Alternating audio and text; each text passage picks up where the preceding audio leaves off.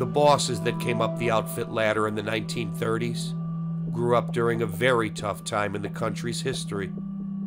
This made them an especially brutal breed of men.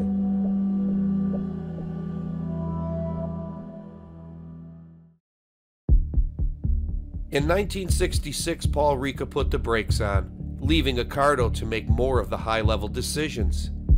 He decided Giancana was out and inserted Salvatore Sam Battaglia as the frontman.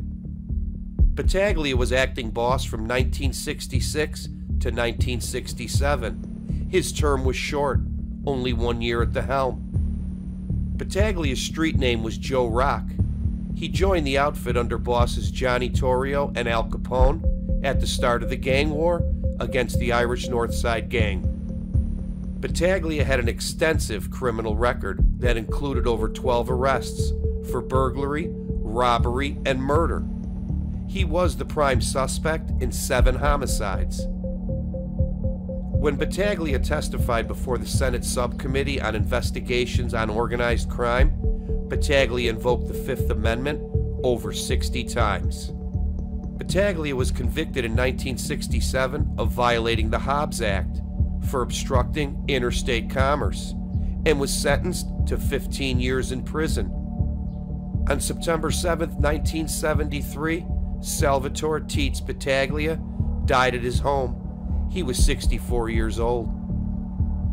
Battaglia was laid to rest at Queen of Heaven Cemetery in Hillside, Illinois.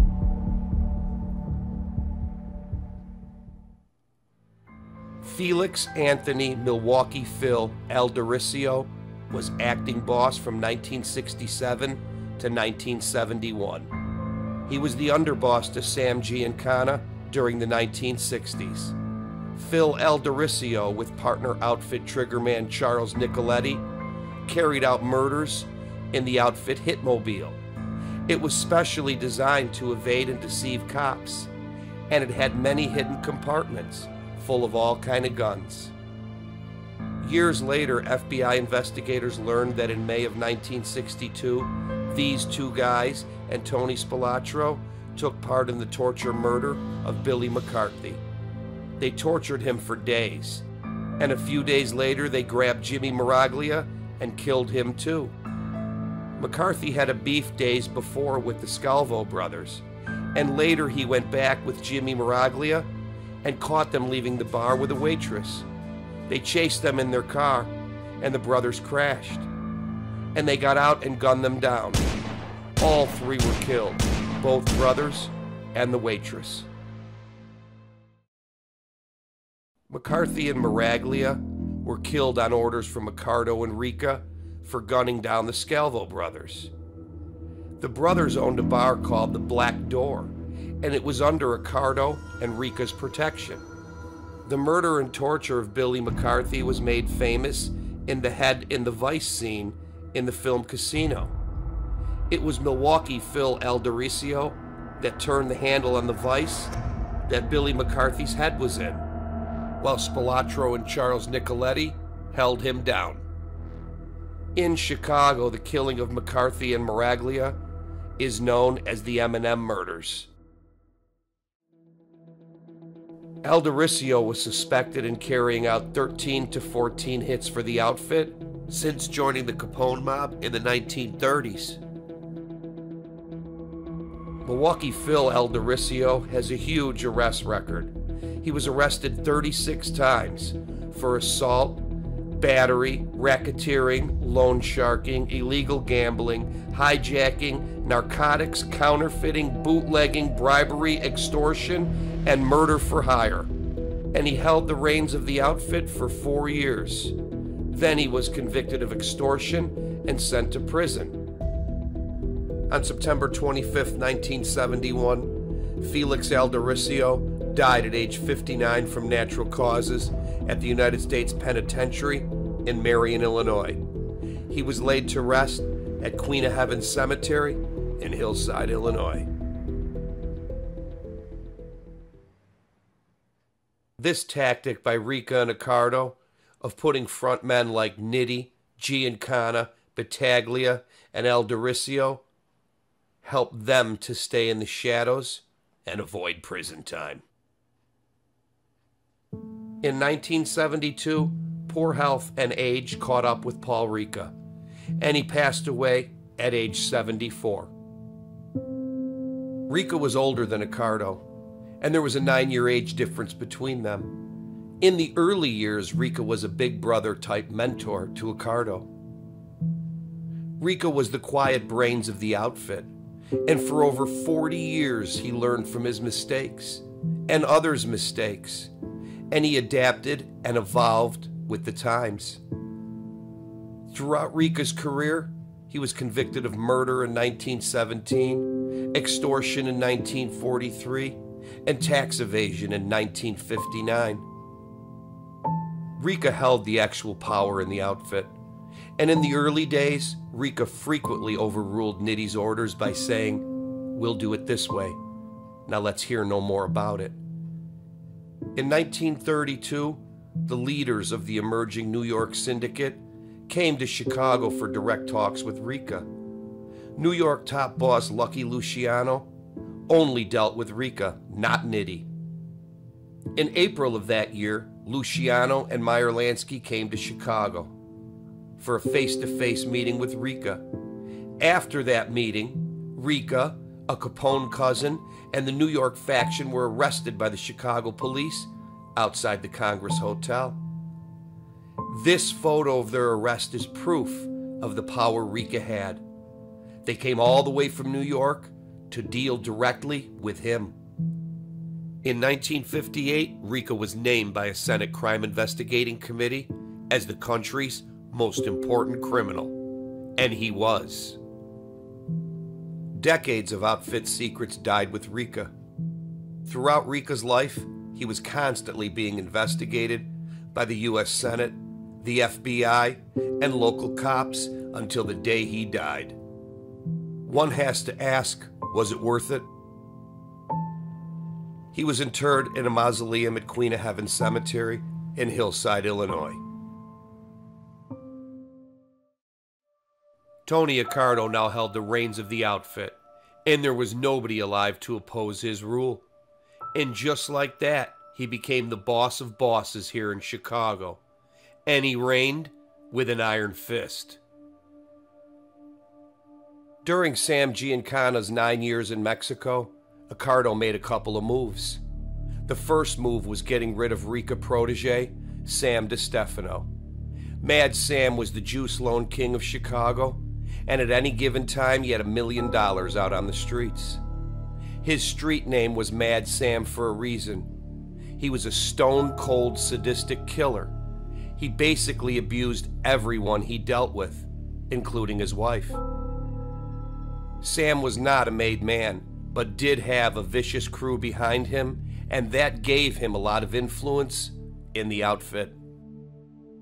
Sam was brought into the outfit while in Leavenworth Federal Penitentiary in the 1940s. He met outfit members Paul Ricca and Louis Campagna. Sam did a couple of stints in prison and had a long criminal record ranging from bootlegging, gambling, loan sharking, bank robbery, rape, and illegal possession of a firearm by a felon. In 1955, Sam Giancana ordered DeStefano to murder his younger brother Michael. Michael was an outfit enforcer. Sam did not hesitate to do the deed. Michael was shot multiple times. Sam avoided shooting him in the head. Then he cleaned Michael up, dressed him in a suit, and stuck him in the trunk. He was found immediately by cops. He was killed because he was doing heroin, and the bosses didn't trust him not to talk if a problem arose. And they did not want drug addicts or rats in their ranks. If the outfit bosses had even a sliver of doubt about someone's loyalty, they acted immediately. And their motto was, better safe than sorry. In 1960, FBI agent Bill Romer asked Jackson to be an informant for the FBI.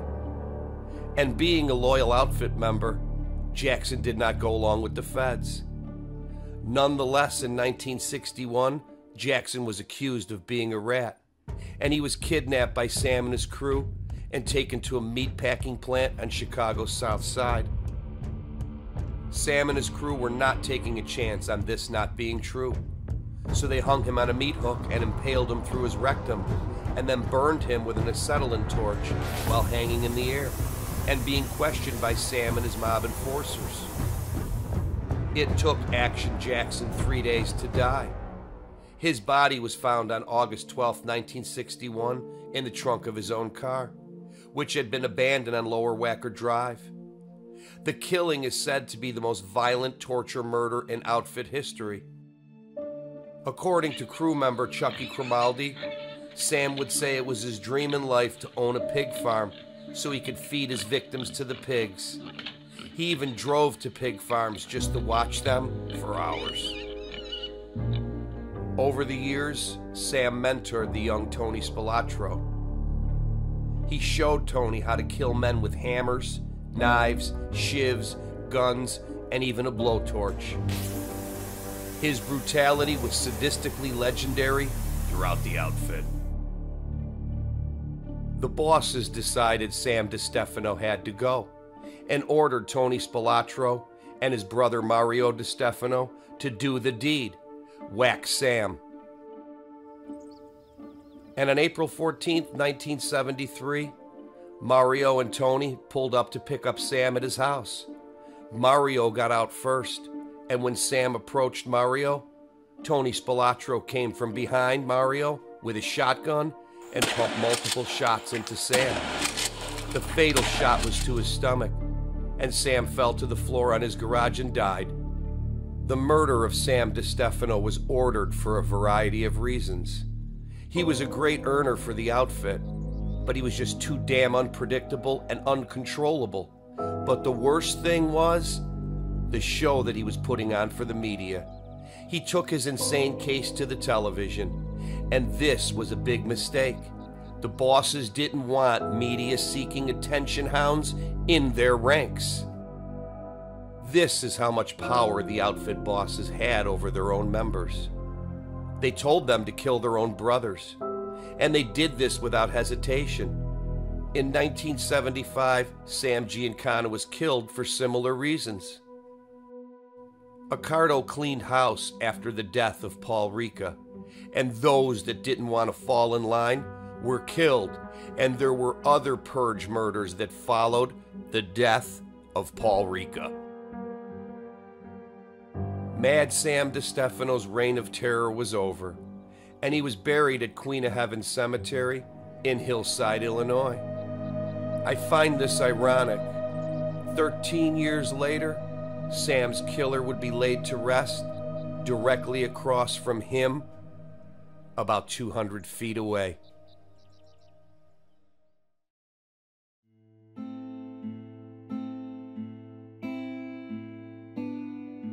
These are the men that ran the rackets over the decades in Chicago. Some of the rackets changed with the times, and others stayed the same.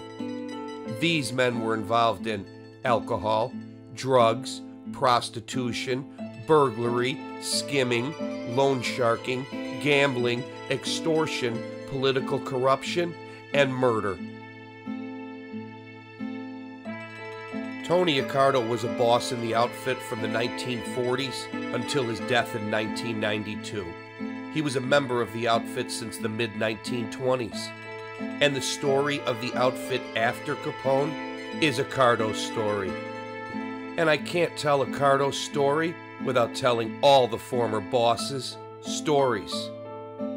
After the loss of Salvatore Sam Battaglia in '67 and Felix Milwaukee Phil Aldericio in '71, Accardo and Ricca inserted Joey Aiuppa as acting boss. This was business as usual. The front men never made decisions without the counsel of Ricca and Accardo. And when Ricca died in 1972, Accardo became the ultimate and final authority in the outfit. Joseph John Aiuppa, known as Joey O'Brien, and Joey Doves, sat at the helm from 1971 until 1986.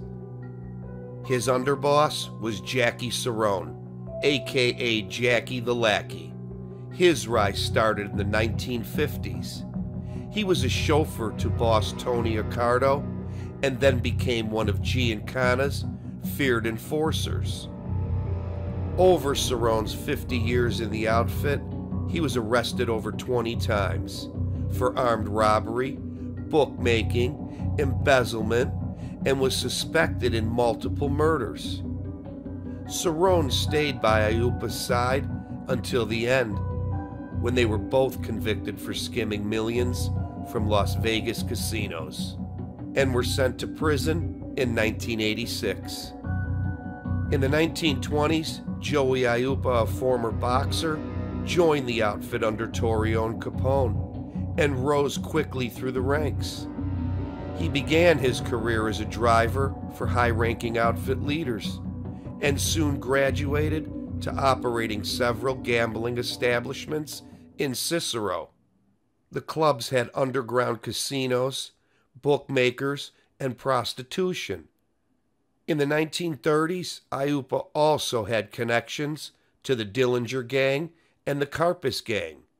Chicago Crime Files show in 1935, Aiuppa was a triggerman and bank robber for Claude Screwy Maddox. Claude Maddox was a teen member of the gang Egan's Rats from St. Louis. Egan's Rats were absorbed by the Capone outfit, and Egan's Rats, just like the 42 gang, also served as a recruitment arm for the outfit in the mid-1920s. Claude Maddox moved up and became the leader of the Circus Cafe gang. The Circus Cafe was the only North Side gang to ally with Capone. Some of the members include Anthony Tough Tony Capizio, Vincent DeMora, a.k.a. Machine Gun Jack McGurn, and Tony Big Tuna Accardo. Claude Screwy Maddox was alleged to have been one of the planners of the St. Valentine's Day Massacre. Tony Accardo immediately went to work tightening up the 6th Street crews in Chicago. Tony Accardo was acting boss and shared power with frontman Joey Aiuppa. His daily advisors were Sam Carlisi, Jackie Cerrone, William Messino, Butch Blassie, Chucky English, Lenny Patrick, and Gussie Alex. These are the 6 Chicago capos and their underbosses. Northside Crew capo Dominic DeBella, underboss Vincent Solano, 26th Street Crew capo Turk Torello, underboss Angelo LaPetria, Cicero Crew capo Joe Ferriola, underboss Rocky Infelice, Elmwood Park Crew capo John DeFranzio, underboss Joe Andracki, Grand Avenue Crew capo Joey Lombardo, underboss Louis Aboli, Chicago Heights Crew capo El Pilato, underboss Albert Taco,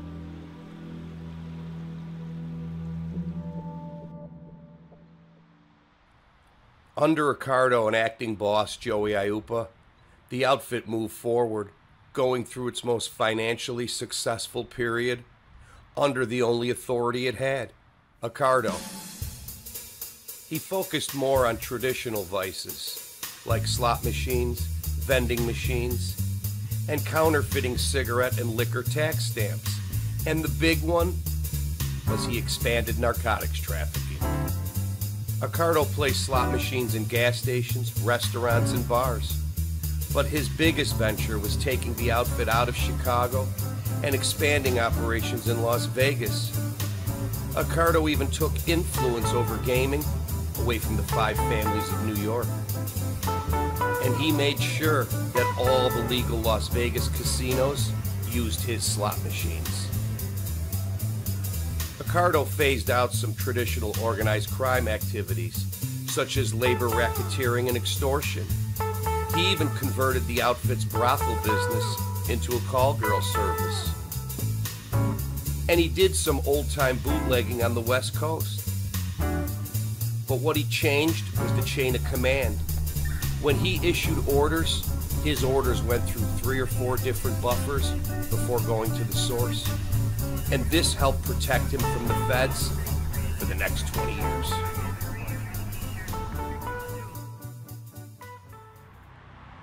The one thing that never seemed to slow down or stop in the outfit were the murders.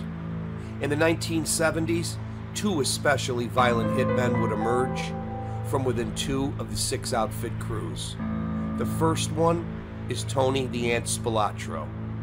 Spilotro was part of the Grand Avenue crew, and his boss was Joey Lombardo. Spilotro was suspected in carrying out 25 murders in Chicago and Nevada from the late 1960s until 1986.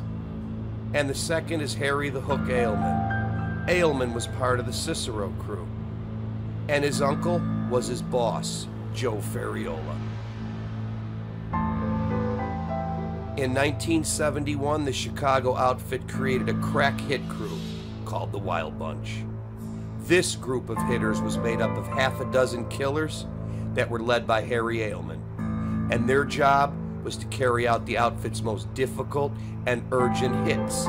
They carried out 31 murders from 1971 to 1981. Ailman was suspected in personally carrying out 16 murders in Chicago and 1 in Kansas City from 1971 to 1977.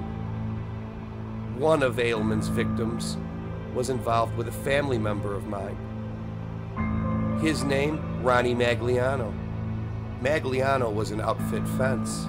On May 12, 1975, Harry Ailman and 2 of his Wild Bunch killers went to his house on 63rd and Kilpatrick, and he willingly let Ailman and his guys in the fortified house he lived in.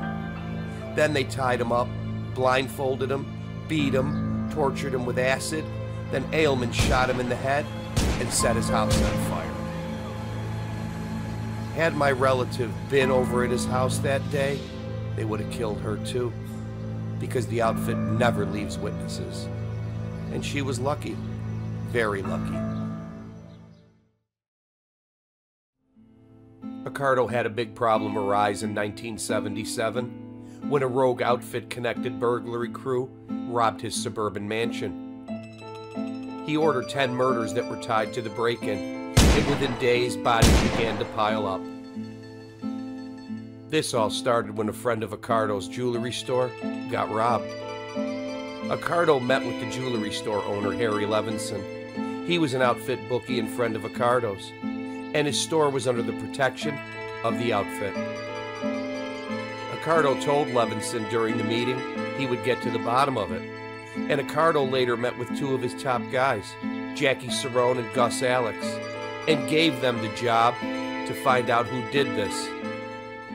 So they contacted Tony Spilotro in Vegas. Spilotro had major knowledge of the burglary crews operating in the Chicagoland area, and he immediately said, "Check out the Mendel crew. It sounds like their handiwork." This info by Spilotro led Cerrone and Alex to the fence, and they put pressure on him to return the merchandise from the jewelry store heist. Cerrone and Alex got it back and returned it to owner Harry Levinson. When burglary crew leader John Mendel found out the merchandise was returned, he was really pissed off and decided to rob Accardo's house and get it back. They thought the loot was still in Accardo's house, but it wasn't, so they stole his money and personal things. On the night of January 5th, 1978, Mendel and his crew acted, and they were able to bypass numerous security systems and break into Accardo's home. While Accardo's house was being robbed, he was vacationing in California. And when he came back, it was said by Iupa, "I never seen the old man this pissed off in all the years I've known him." The burglary crew Accardo was going to eliminate was headed by John Mendel. Mendel and 5 of his crew members were executed over a 3-month span following the break-in. Also falling victim to Accardo's purge was his Sicilian-born residence caretaker, 2 hitmen that knew too much about the Godfather's vengeful murder spree, and 1 wise guy who simply happened to be in the wrong place at the wrong time. Mendel had the reputation as the most skilled bypass man in the whole outfit, and he was the first to go. Disappearing on January 15th, he was later found in the trunk of his car, stabbed and strangled to death. The little guy, reputed hitman Ronnie Jarrett, brought Mendel to a garage where he was killed by the Calabrese brothers.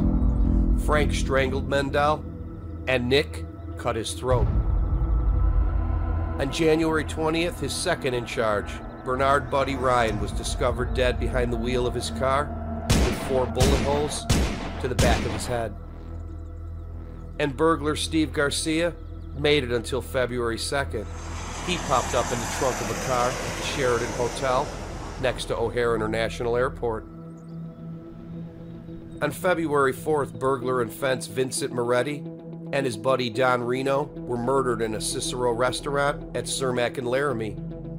They were both brutally beaten and their throats were slashed. The double homicide came to be referred to as the Strangers in the Night murders, because the Johnny Mathis song was playing on the jukebox as Moretti and Reno were beaten, stomped, and tortured by an outfit hit team.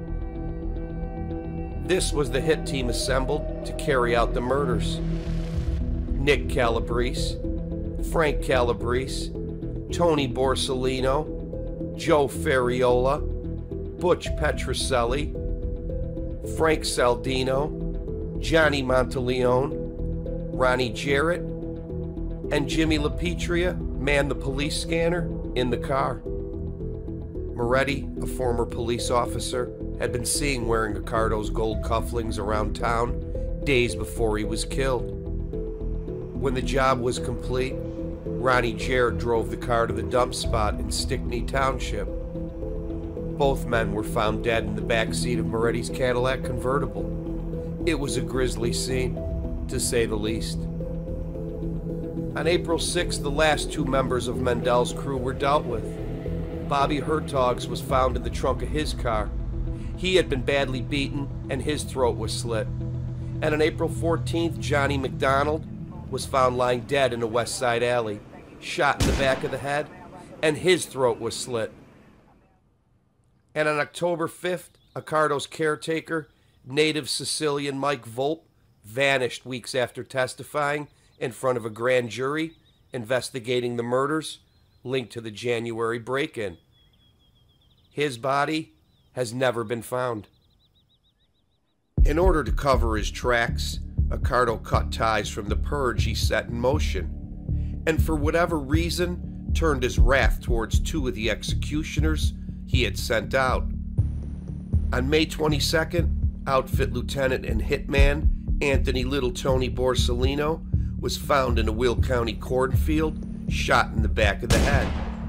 Borsellino was part of the infamous Wild Bunch, a West Side troupe of assassins dispatched on the Chicago mob's most pressing murder assignments.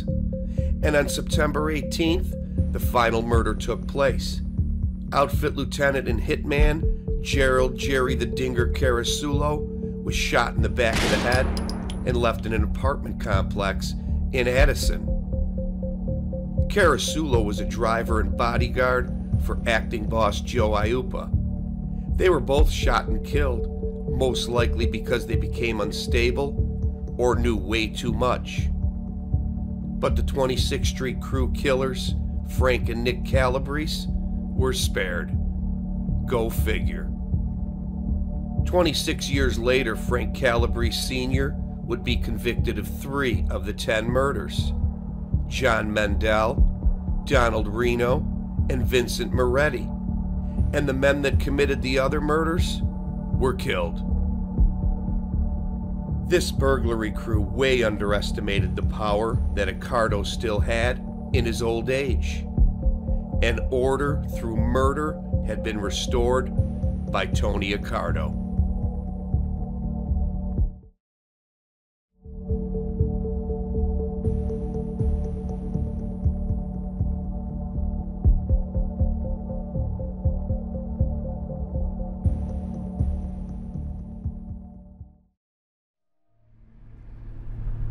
I am from Bridgeport on the south side of Chicago.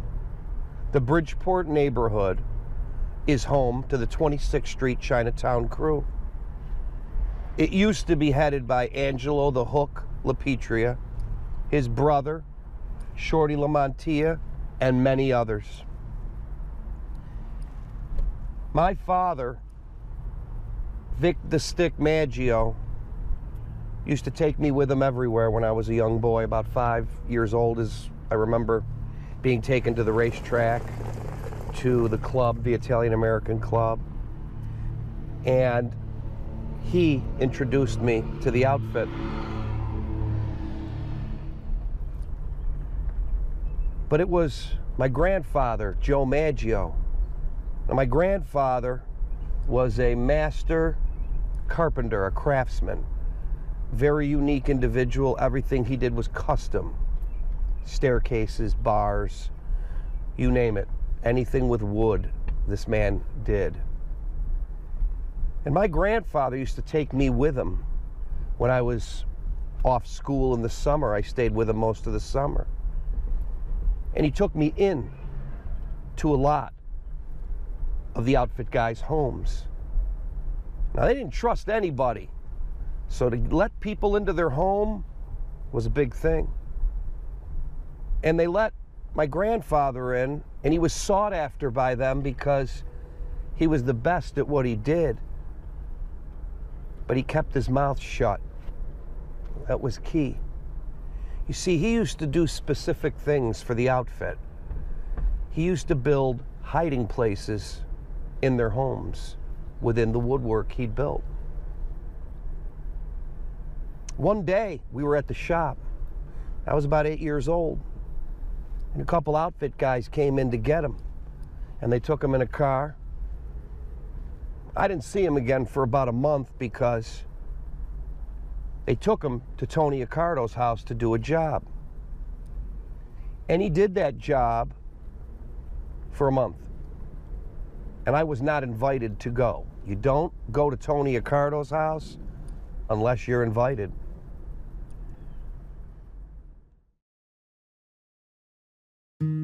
Another bloody chapter in outfit history was the Chop Shop War. The war started in 1971 and ended in 1983. It was an internal war within the Chicago Heights crew. After 12 years of war, nearly 36 were murdered, and in the end, only one man would be left standing. This was the leadership of the outfit during the war.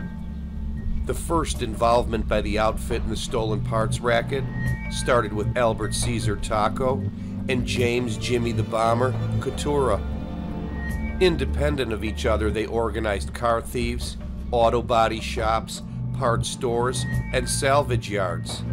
By 1978, a multi-million-dollar-a-year racket was created, and at the height of the Chop Shop Wars, over 40,000 cars a year were being stolen across the Chicagoland area, and about 25,000 were being stolen by outfit associates. The parts were stripped and sold on the black market, and Chicago had become the car theft capital of the country. The outfit leadership, mainly acting boss Tony Accardo, wanted to pull control of the stolen parts rackets away from independent operators and wanted to consolidate the racket for themselves. So they levied a tax on all involved in the chop shop rackets. Some of the operators made deals with outfit guys, and in the end got squeezed out, and some didn't want to pay and were killed. Unfortunately, this is what set the stage for the murders of many outfit guys and their associates, and eventually they turned their guns on each other. James Jimmy the Bomber Coutura, also known as the Owl, had a crew that consisted of Italian and non-Italian members, and it was a very vicious crew with a feared reputation. Coutura kept a ruthless bunch of enforcers around him. His number one was William Billy the Chopper Dauber. He was a feared hitman and enforcer. And his number 2, Sammy the Mule Anarino, was also a feared hitman and enforcer, along with Steve Ostrowski, another Couture hitman. The group moved in on Taco's territory, and this started the war between the two Chicago Heights factions. Many independent operators were caught in the middle of this war, and over the years, hitmen were brought in from other outfit crews to complete the takeover. Al Capone old-timer James the Bomber Couture got his street name from blowing up cabs in the Chicago taxi wars in the late 1920s and early 1930s. He became a member of the Chicago Heights crew, and his mentor was James Belcastro, aka King of the Bombers. He headed his own bomb squad for the Capone outfit. In 1933, Couture was arrested for carrying a dynamite bomb. He was convicted and did 8 years in Joliet State Prison and was paroled in 1942. After his prison term, he became a big earner for the outfit bosses. First was Frank Laporte and later Al Pilato during the mid-1960s. Couture's new responsibility was to oversee the outfit's chop shop operations. Before the chop shop racket was established, Tony Accardo and Paul Ricca decided to merge the men running territories in Cal City and Northwest Indiana into the Chicago Heights crew under longtime boss Frank Laporte. Some claim this move by the bosses is what led to an internal struggle within the Chicago Heights crew and eventually led to the Chop Shop Wars. Couture's and Taco's crews independently organized their own pieces of the Chop Shop racket. In 1963, Albert Taco was convicted and sent to prison for 3 years. After this, Couture took over the Chop Shop racket. His crew was also running loan sharking and many gambling operations across the city. And these rackets combined made Couture's crew one of the outfit's top earning crews and money machines of that time. Chicago Heights capo Frank Laporte was close to Al Capone and was one of the most powerful capos to sit on the ruling council. He was a low-key operator, and very little is known or has been written about him and his activities in the outfit. He quietly retired in the mid-1960s and died in 1972. And then Al Pilato took the reins of the Chicago Heights crew. Couture's reign as street boss of the chop shop business lasted for 3 to 4 years, until Taco's release in 1973. That's when the Chicago Chop Shop War's death toll ramped up. The war lasted until 1983, and during the chaos, there were around 30-plus murders connected to the Chop Shop Wars. During the war, many of Couture's crew members switched sides or got whacked. It's been said the war was solely Couture's fault, because he made moves against other outfit guys' territories during the consolidation effort. In 1969, 2 outfit crews started aggressively forcing everyone involved to fall in line. The first chop shop takeover casualty was Harry the Cat Carson.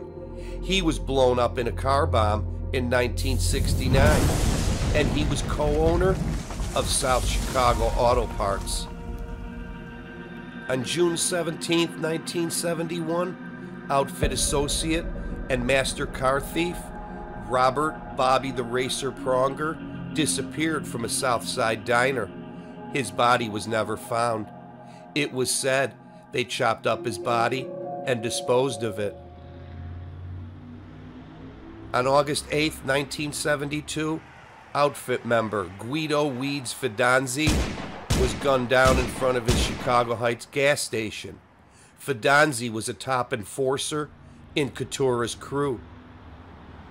On September 3rd, 1972, South Bend, Indiana chop shopper Mike Regan was shot to death and left on the side of a rural Indiana road.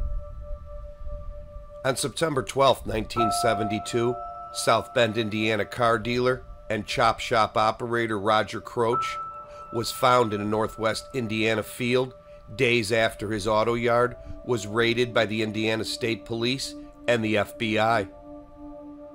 They found half a dozen stolen cars on his lot, and this was enough to kill Roger Croce. The outfit was not going to give him the opportunity to rat them out. For about 2.5 years, things quieted down. Then on June 16, 1975, it started up again. Outfit associate Harry the Hat Holzer and his girlfriend Linda Turner were shot to death at their Michigan home. Holzer was the co-owner of South Chicago Auto Parts with associate Stevie O. Ostrowski and Harry the Cat Carson. Carson was killed 6 years earlier in a car bombing. On July 13, 1975, car thief and chop shopper Jesse Richardson was gunned down in Cicero for not paying the outfit street tax. On November 15, 1975, outfit associate Donnell Eldorado Donnie Crawford was killed execution style in a Southside parking lot. Crawford was black and had strong ties to the South and West Side street gangs, and was dealing directly with members of the outfit's Chicago Heights crew in the drug and car theft rackets. On December 21, 1975, outfit associate Jimmy Sugar Baby Small was killed by being thrown out of a third-floor window of his apartment in Chicago Heights. Small was Crawford's right-hand man. On October 5, 1976, outfit associate Stevie O. Ostrowski was gunned down in the parking lot of his South Chicago auto parts shop. He was caught in the crossfire of a power struggle within the outfit Chicago Heights crew. Ostrowski acted as outfit street boss Jimmy the Bomber Couture's boots on the ground in the chop shop takeover. On March 4, 1977, outfit associate and car thief Pat Marizars was killed at an outfit card game on the Windy City's west side. On June 13, 1977, Chicago outfit enforcer Richard Richie the Wrecker Ferraro disappeared.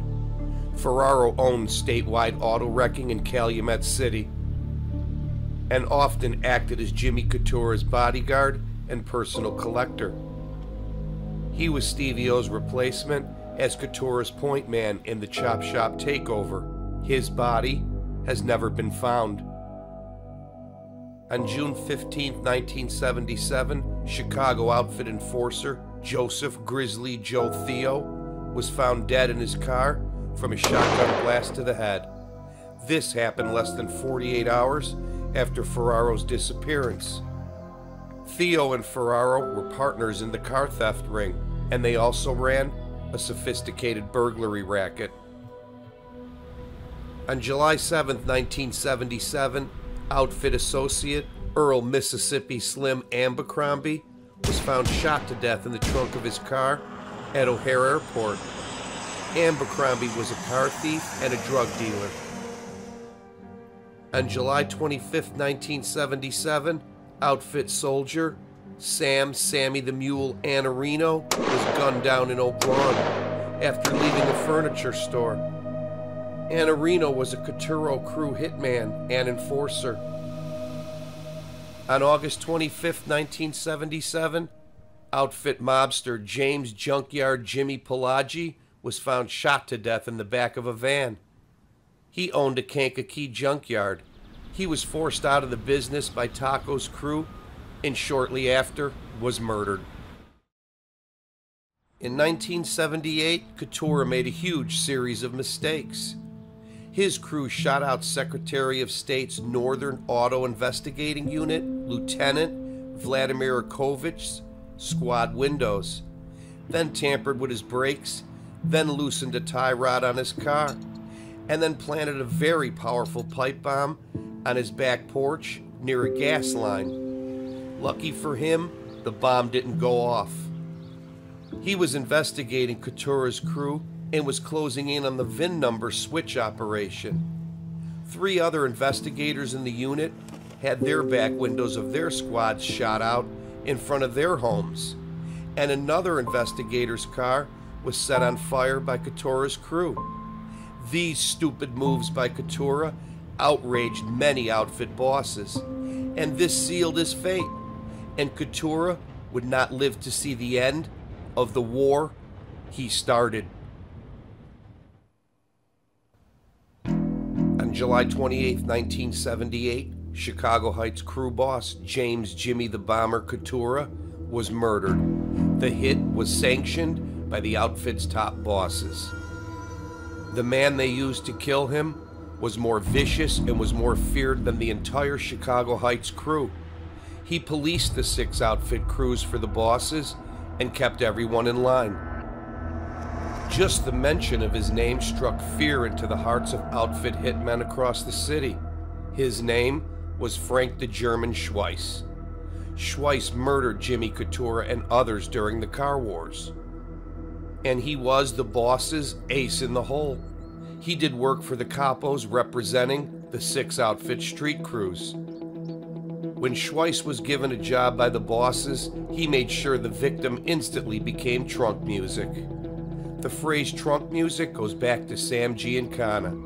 It means 2 shots to the head and the body goes into the trunk.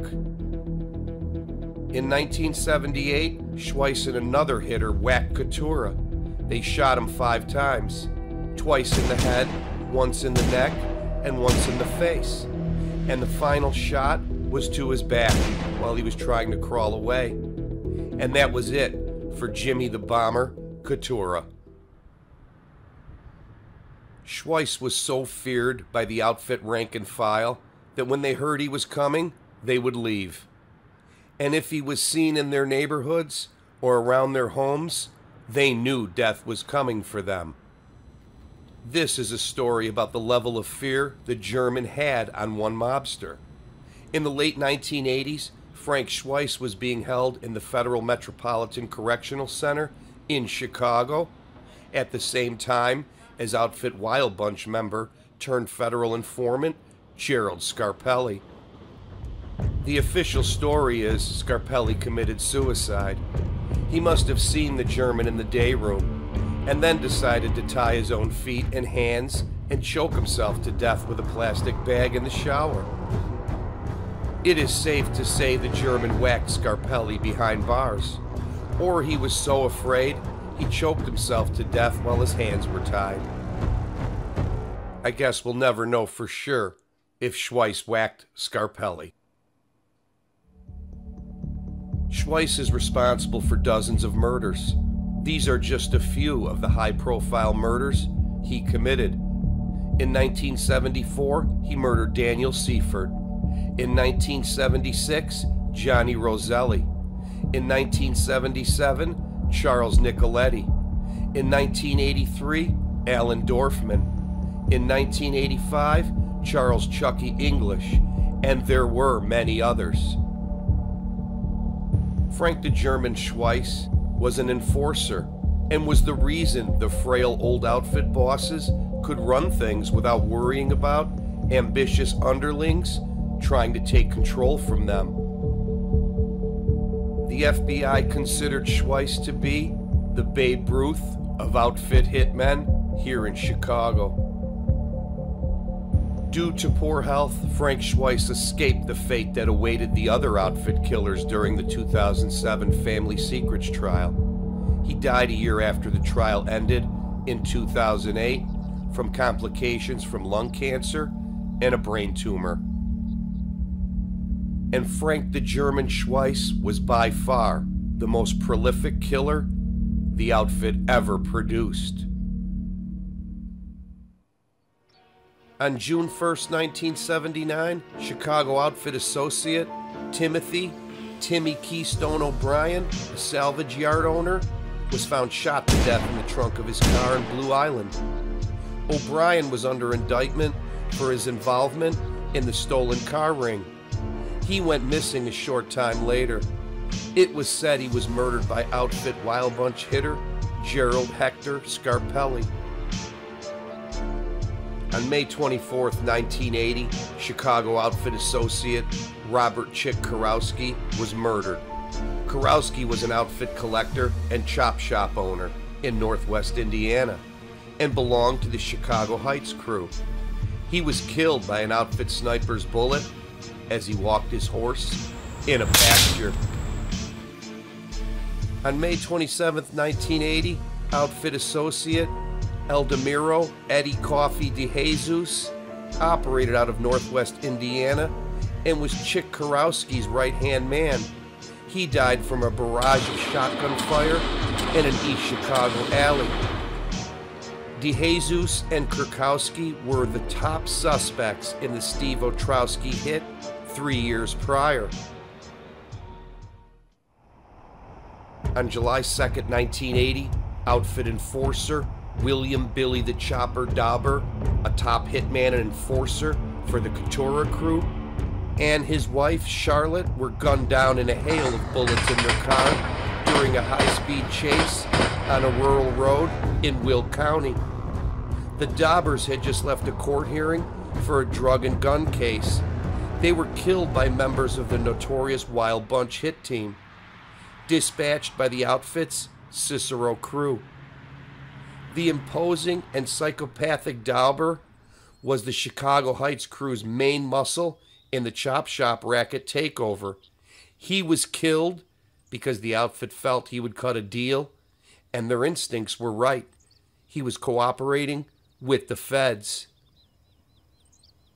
In early July of 1981, Chicago Heights boss Al Pilato was shot multiple times on the 8th hole of the Lincolnshire Country Club in Crete. He survived and shortly after went to prison and then retired. This paved the way for the new boss, Albert Caesar Taco. After the attempted assassination of Al Pilato, the bosses, Accardo, Iuppa, and Cerrone, sent in feared 26th Street crew boss, Angelo LaPetria, to take control of the Chicago Heights crew because of the war that was raging on. This brought a lot of heat and unwanted attention to the outfit's other operations. On July 23, 1981, outfit associate Charles Charlie Monday Monzak was beaten to death and stuffed into the trunk of his car on Schubert Avenue. He was a car thief and a drug dealer in the Chicago Heights crew. On August 7, 1981, Chicago outfit associate Anthony Legato was tortured and beaten to death and found in his car. Legato was a car thief and a drug dealer, and he was partnered with Charlie Monday in a number of different rackets, and they were headquartered out of Monday's Southside Chop Shop. On November 1st, 1982, outfit associate Harry the Recycler Rosenblum was killed by a four-man hit team wearing Halloween masks inside his Hammond, Indiana auto parts business. On January 11, 1983, outfit associate Robert Pitsy Subbotich was found shot to death in the trunk of his Lincoln Continental at O'Hare Airport. Subbotich was a chop shop operator and a drug dealer. He disappeared from his Calumet City residence 2 days before Christmas in 1982. The last murder of the Chicago outfit chop shop war took place on March 2, 1983. Chicago outfit associate Michael the Monk Chorak was found shot to death behind the desk at his office at M&J Auto Wrecking. Chorak was an enforcer and car thief from Lansing. He belonged to the outfit's Grand Avenue crew. and once worked with Billy Dauber in lining up the rogue chop shop owners. Dauber also owned M&J Auto Wrecking at the time of his death. One of Dauber and Shorak's former underlings escaped from prison to murder Shorak over a beef related to Dauber. On March 3, 1983, the guns fell silent, and Albert Caesar Taco was the last man standing. 7 years later, Taco was sentenced to 200 years in prison for racketeering, conspiracy, extortion, and tax fraud. He died of a stroke on September 21, 2005, at Terre Haute Federal Prison in Indiana. After the Chop Shop Wars came to an end, bosses Tony Accardo, Joey Aiuppa, and Jackie Cerrone decided what remained of the Chicago Heights crew would be merged into the 26th Street Chinatown crew. Over the 12-year war, most of the leadership and their top earners and many of their associates were killed, leaving the once feared Chicago Heights crew a shell of its former powerful self. And the Chop Shop racket was not ended by government. It was ultimately ended by advancing technology.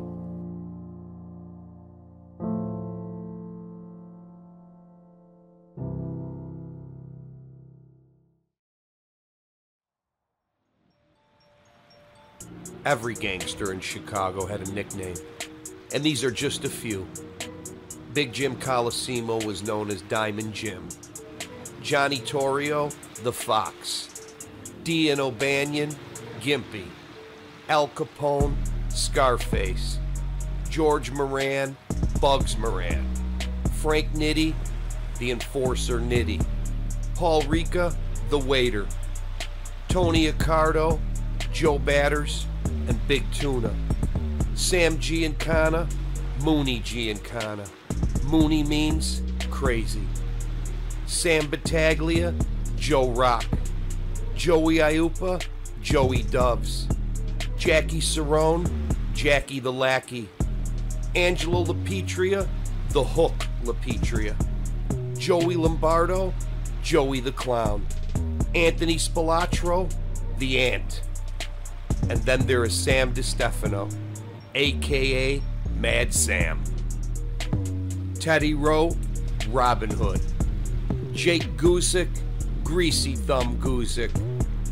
Jack McGurn, Machine Gun Jack McGurn. Sam Young, Policy Sam Young. John Mushmouth Johnson was known as the Black Gambling King of Chicago, and they just called him the King. John DeFranzio, No-Nose DeFranzio.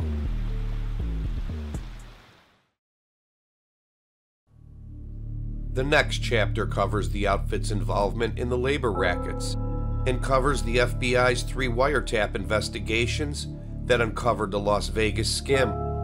Also covered are the murders of FBI witness Daniel Seaford and outfit banker Alan Dorfman, and also focuses on top hitman Tony Spilatro's early days on the West Side and his introduction and association with the Chicago outfit.